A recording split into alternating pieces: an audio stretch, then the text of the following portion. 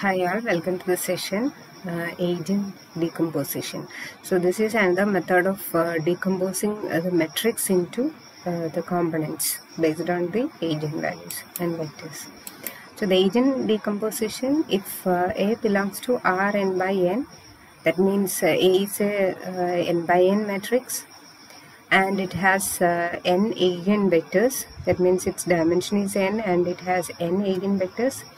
Then we can decompose A as follows. So the condition is it should be a square matrix and it should have n eigenvectors. That means if the dimension is n, then it should have n eigenvectors. Then we can decompose the matrix A in the following format. A is equal to P into D into P inverse. Okay, P, D, P inverse. Okay. So this is the Eigen decomposition and it is possible only when A is a square matrix and it has n eigenvectors. And one more thing, the algebraic multiplicity is equal to the geometric multiplicity for each eigenvalue. Okay, that is, this condition should also be satisfied. Eigen multiplicity, algebraic multiplicity should be equal to the geometric multiplicity. And the spectral decomposition, let A be an n by n matrix, symmetric matrix, then Eigen decomposition of A is guaranteed. Okay, so that means if it is a symmetric matrix, then it is guaranteed that we can have the algebraic multiplicity and geometric multiplicity as equal. And this Eigen decomposition of A is guaranteed. Then let lambda 1, lambda 2, etc. lambda n are the eigenvalues, and the eigenvectors are p1, p2, etc. pn. Okay, this is the notation. Then P will be the metric. P is represented as the collection of our eigenvectors. So each column represent an eigenvector. Okay, so this first column is P1, second column is P2, and hence the last column is Pn. Then D is represented as a diagonal matrix with the eigenvalues in the diagonal element. Okay, so lambda 1, lambda 2, etc. up to lambda n are the eigenvalues. Okay, and rest of the elements are 0. So it's a diagonal matrix. And since P1 to Pn are orthogonal vectors, we can write P inverse is equal to P transpose. So that is the property of the orthogonal matrix. Then hence we can write A is equal to P into D into P transpose. So we avoid the inverse calculation here. We can simply do the transpose and then we can do the multiplication. So A is written as decomposed as P, D, P transpose. Okay. And what is P? P is the vector of, it's a matrix of eigenvectors, and D is the diagonal matrix of eigenvalues. So this is P, each column represents the eigenvector, and this is diagonal element D with eigenvalues as the diagonal elements, and this is the P transpose. That means each row represent the eigenvectors. P first row represents P1, second row represents P2, like that. And when we do the multiplication, we can reduce it like this: lambda 1 P1 transpose plus P1 is the first column in this matrix, and P1 transpose. Okay, that is the first row in the this last matrix. Okay, so it can be written like this: lambda 1 P1 transpose plus lambda 2 P2 transpose, like that.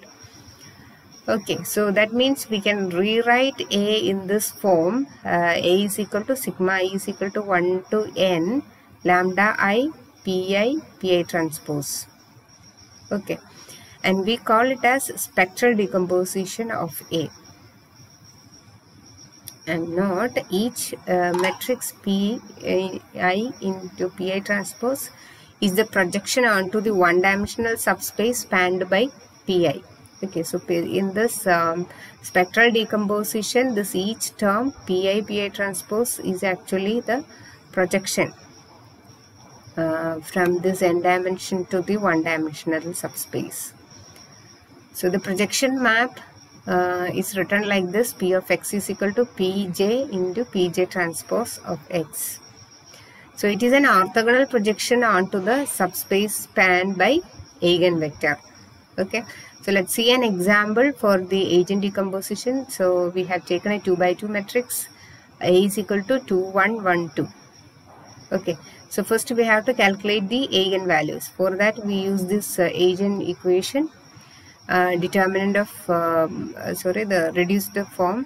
Using eigenvector, equation, we can come to this statement: determinant of A minus lambda is equal to 0. Then substitute for the lambda, 2 minus lambda, 1, 1, 2 minus lambda. Determinant of it is 0. So it is reduced like this. And that means 2 minus lambda square is equal to 1. That means 2 minus lambda can be 1 or minus 1. So lambda can be 1 or 3. Okay, so these are the eigenvalues. Then we have to find out the eigenvectors for lambda is equal to 1 and for lambda is equal to 3. So here the values are 1 and 3. So find the eigenvectors corresponding to these eigenvalues. So we use this equation: A minus lambda is into x is equal to 0, where x is the eigenvector and A is the transformation matrix and lambda is our eigenvalue. So substitute it.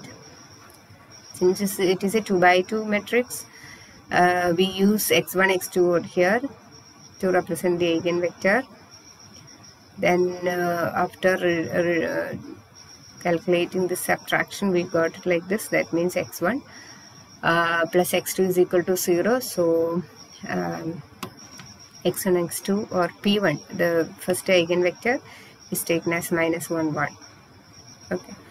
Then for lambda is equal to 3, we substitute 3 for lambda and we get it like this. So minus 1x minus x1 plus x2 is equal to 0. That means x1 is equal to x2. So the second eigenvector p2 is written as 1, 1. Okay. So now we have to normalize these eigenvectors. Our eigenvectors are minus 1, 1 and 1, 1. We have to normalize it. Normalize a vector means its length should be reduced to 1. Okay, so if we have a vector like this, v is equal to x1, x2, how do we normalize it? This will be written like x1 divided by square root of x1 square plus x2 square, and x2 divided by root of x1 square plus x2 square. So each term is divided with the, so p1, here this x1 is minus 1 and x2 is 1. We can rewrite it like this: minus 1 divided by root 2, then 1 divided by root 2. And this p2 can be normalized like this: 1 by root 2, 1 by root 2. Okay, so that is the normalized values. So then we can write this Eigen decomposition P like this. P is the first part, this is P1 and this is P2. Okay, then P transpose will be written like this. So this is P1, P2. Okay, this one is P1 and this is P2. Okay, the first row is P1, second row is P2. Like that. So D is diagonal matrix with each element as eigenvalues. Okay, 1, 3. As these are the eigenvalues. So A can be written in the decomposed form like this. This is P into D into P transpose. That is the Eigen decomposition for the matrix A. Okay, that's all about the Eigen decomposition. So we have seen Cholesky decomposition and Eigen decomposition for decomposing a matrix.